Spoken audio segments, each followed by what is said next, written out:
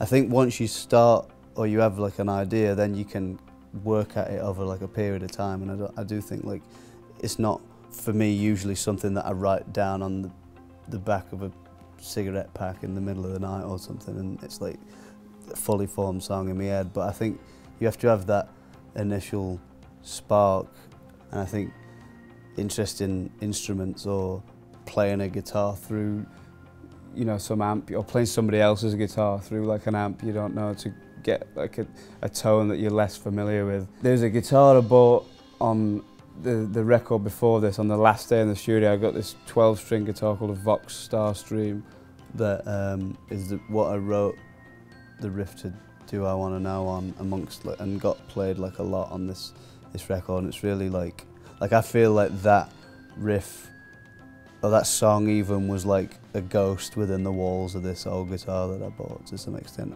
I think it's now like widely considered the best record we've done, and that consideration extends also to the States. I wanted this album to sound good in the car, that is one thing I will admit, and perhaps that was from spending time here in California in a car. We really wanted this record to knock the way like the drums knock on like